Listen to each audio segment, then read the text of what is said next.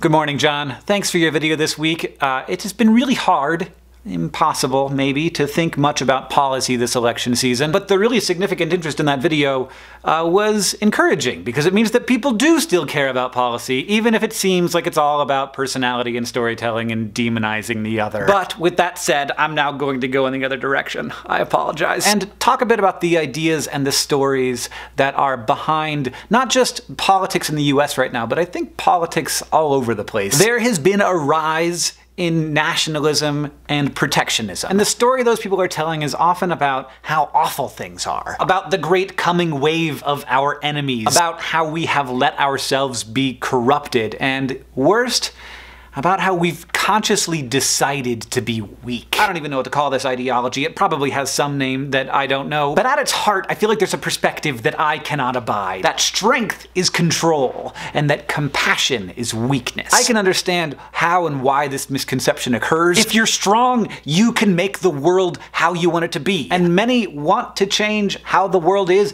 Maybe they need to change how the world is. They have legitimate insecurities for themselves and their families. But to go beyond that in your rhetoric as a politician into this country is losing, rather than we need to use the resources we have, and there are many, to protect our citizens, that's not about protecting anyone. To me, it feels like trying to find people's wounds, their insecurities and their biases, and then aggravating those wounds intentionally. Part of the secret to this rhetoric is that you can never call the country strong. That would be counterproductive. We can't talk about the fact that American industrial production is higher now than it has ever been, that the job market is strong, that the American military spends more than the next 8 militaries combined. This rhetoric is based on inflaming or manufacturing fear and insecurity. Because from there comes ruthlessness, comes disregard for morality, comes self-righteousness, comes the framing of people who are not like us as either evil or corrupt, whether that's Syrians or protesters or political opponents. It can be part of our job as citizens of a democracy to recognize when the fears being pitched to us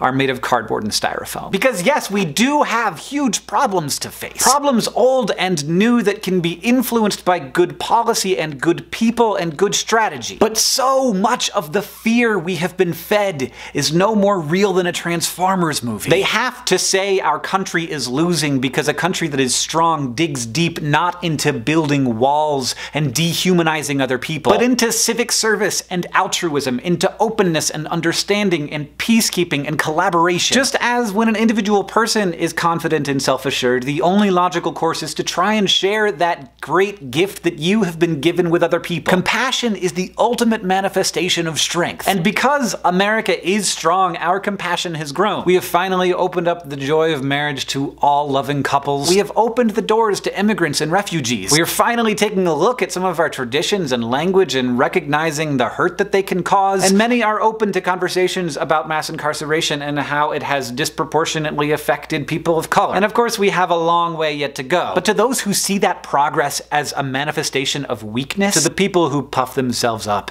and beat their chests and yell about strength while pouring salt into the wounds of insecurity and fear, I can never see your rhetoric as anything other than sad, hurtful weakness. Weakness that is getting in the way of our ability to get on doing the good work that humanity needs to do. And I have no doubt that in the fullness of time we will move past this, and we will do that good work. John, I'll see you on Tuesday.